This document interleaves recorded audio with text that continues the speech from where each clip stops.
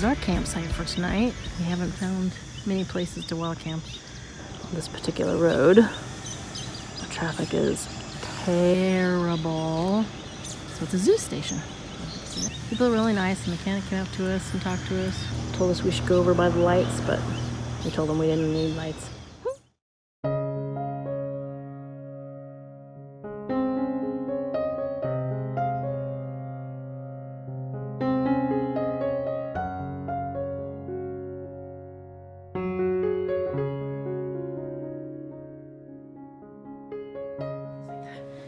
Here's the door. It's very cool.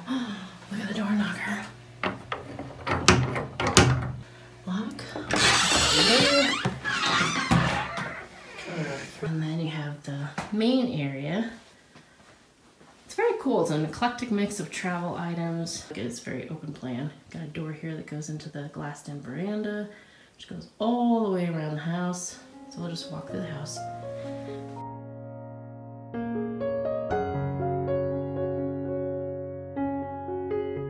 Eating table. It's very much a community family area house.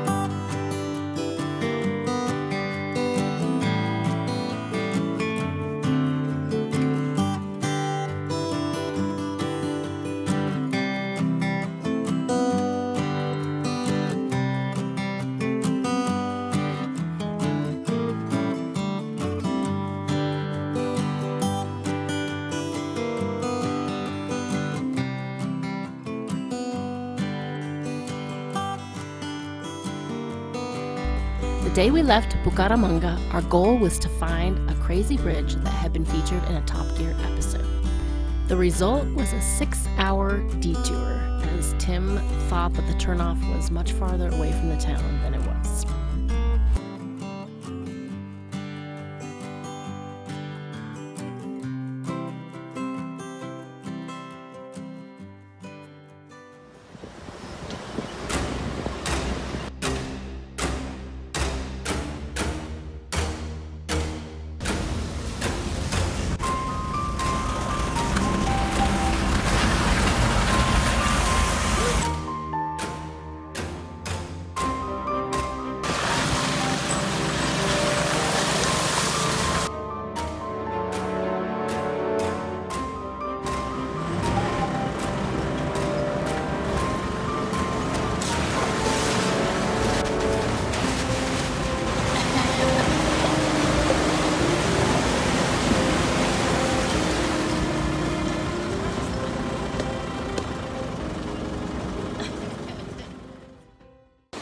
Wanted to show you our camp spot for the night.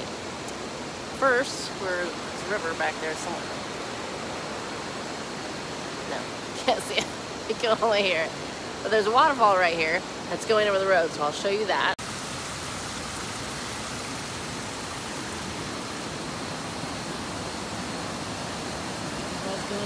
And that is our camp spot. We thought it was a semi-abandoned road because of the whole Top Gear episode where they went over this crazy bridge. Tim wanted to go over this crazy bridge.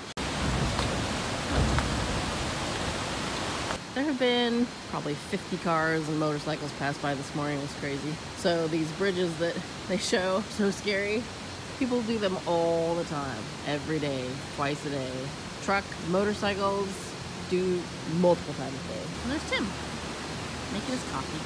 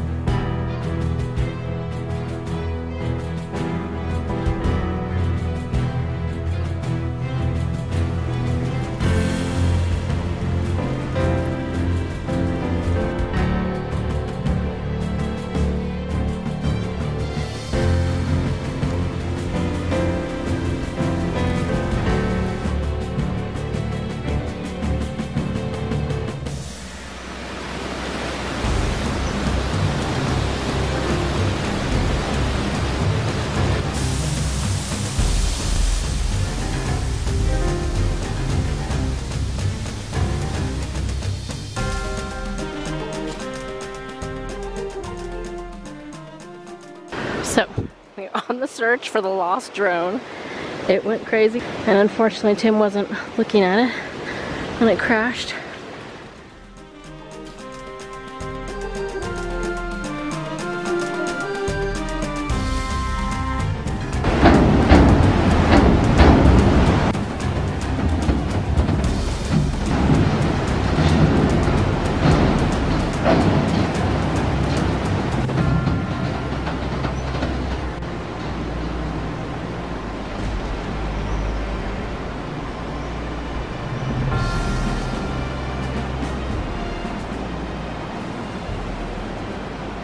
This is the crazy bridge we saw on Top Gear, and that we really lost the drone.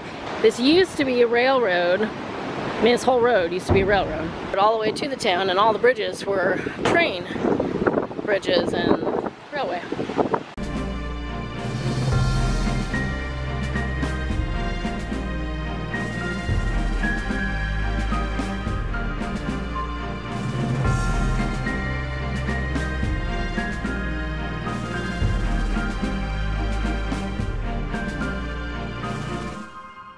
You want to tell our crazy story for today?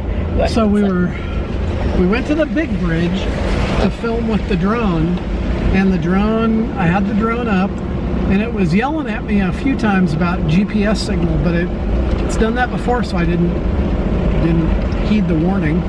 And I got it off over the bridge, and it was off to one side, and then all of a sudden it just took off away from me in like a straight line. And nothing I did, it wouldn't come back. I hit the return home button, nothing.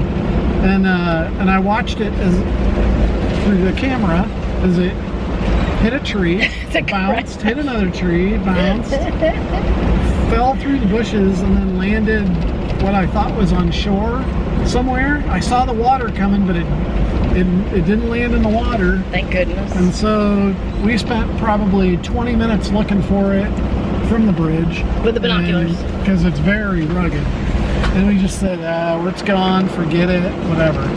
Well, we were walking back to the car, and family was there, and they said, oh, what's going on, and blah blah blah. We said, oh, we lost our drone, and they said, well, where'd you lose it? And we showed them. I said I didn't know. Kind of told them about where we thought it went down. Went over the bridge, showed them. They went, oh, we'll look for it. And so an older man, probably 65, and what I think might have been his son.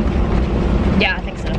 Started looking for it, and I followed him in there, and it's so steep that they had to go get ropes, but the guy found it. And, I couldn't believe it. He walked up to me with a drone, and I was like, I was literally speechless. Could not believe they found it. We thought it was lost forever.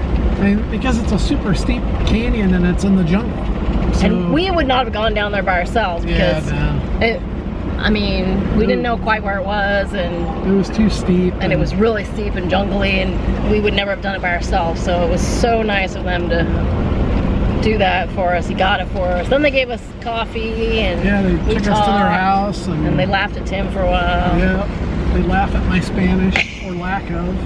And we have the drone back. We have to clean it up. It's not even it's not broken, is it? Didn't look like it was broken. It looks like it'll probably be fine once I clean the dirt off of it. Oh my gosh, it's a miracle, literally.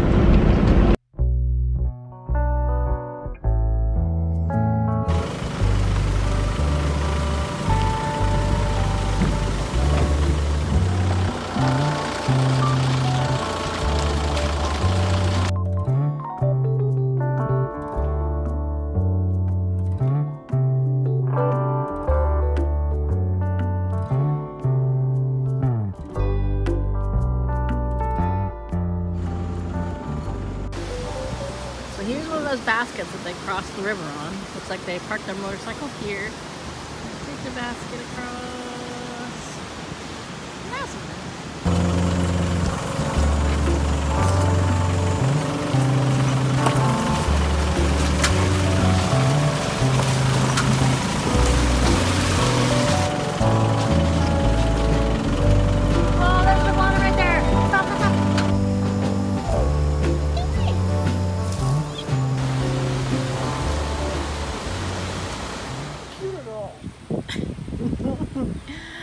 Because I'm awfully cute.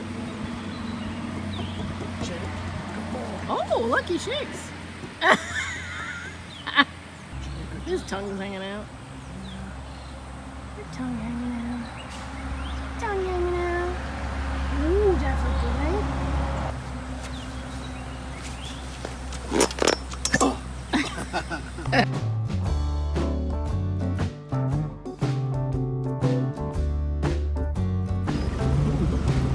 Crazy kick. Look at us straddle this hump.